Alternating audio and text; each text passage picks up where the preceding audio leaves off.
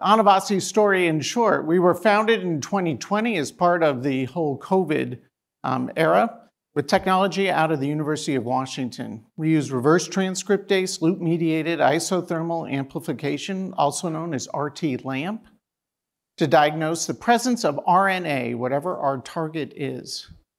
We focus on sexual health and respiratory. We are generating revenue today. Last year, $375,000. This year, we target $1.6 million. We have 2 assays prepared for clinical trial this fall, a multiplex flu COVID, and separately a strep A molecular.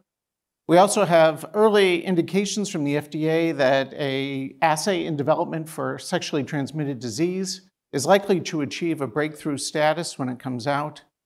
We have raised $35 million to date, primarily in seed funding, $15 million of that from the NIH, and we're seeking to raise $20 million more.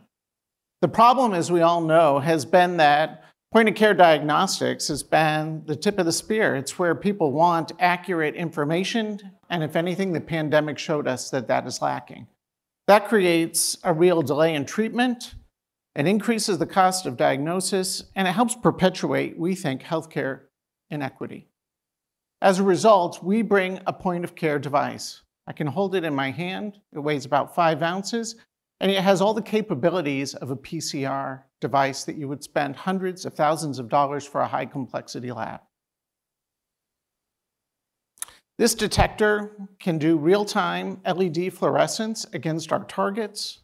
The form factor, as I said, is low. The nice thing is it's inexpensive and it can be used up to 5,000 times. It is not a disposable.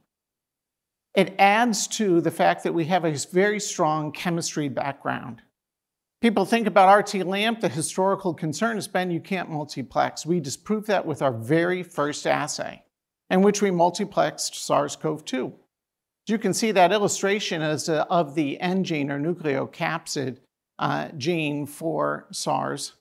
We had 3 targets on it, which meant something really critical. We were multiplexed from day 1. Importantly, as you can see up here, we also had target redundancy, so that as it developed, mutated, and evolved, we were able to actually detect every variant that we encountered. We have superior sample artifact minimization, which means that we don't get a lot of interference from other substances that you're going to find in your samples. Importantly, the chemistry also builds on a proprietary polymerase. Why is that critical? It enables us to develop predictably, rapidly, and with a high degree of confidence that we will turn out the product that we want. This multiplex approach, actually with Rosalind, which is used by NIH to gauge different assays, we showed that we were 99.97% effective in detecting every known variant of SARS-CoV-2 in their database. Rosalind has over 3,800 different genetic sequences. And our RT-LAMP approach has actually proven itself to be as accurate, up to a CT equivalent, against a highly complex $250,000 piece of equipment running a $125 assay. We were up to 36.7, 95% agreement. We ended up with a PPA of 89.2. So what makes us different? What is the real value that we bring? I've already mentioned that our speed is there. In our clinical trial, we got positives in approximately 17 minutes, negatives a little bit longer because our internal control was against our negative fluorescence. Our size, I can hold this in the palm of my hand. It's 5 ounces. It contains 61 parts. It can be assembled very inexpensively. The cost for this is low compared to others where we compete at the point of care. The lowest cost device that we know of is about $8,500 and comes with a contract that requires that you buy a minimum number of tests every month. We have low waste, high accuracy, and dependability we think is critical. Less than a 1.5% malfunction rate or inconclusive rate in our clinical trial compared to products that are in the market today that would go between 5 and 20% equivalent. So where are we going? We think that's what's critical. We have 2 key focus areas, as I mentioned, in respiratory and sexual health. We have a multiplex flu COVID assay and a Strep A assay that will go into clinical trial this fall. We can also extend that into other areas, as you can see, including tuberculosis. In sexual health, we see the best opportunity for future growth because of the booming size of that market. We're focusing right now, thanks to 2 leading academics that came to us asking to prepare an assay on this platform with a syphilis HSV1, HSV2 test that we think will provide primary diagnosis of an active infection. That is a huge savings compared to the 2-step diagnosis that is required today for syphilis.